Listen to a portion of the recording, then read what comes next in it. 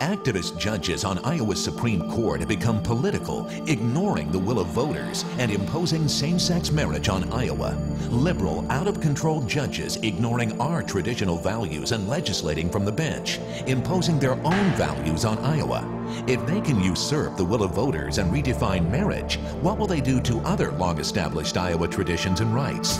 3 of these judges are now on the November ballot. Send them a message. Vote no on retention of Supreme Court justices.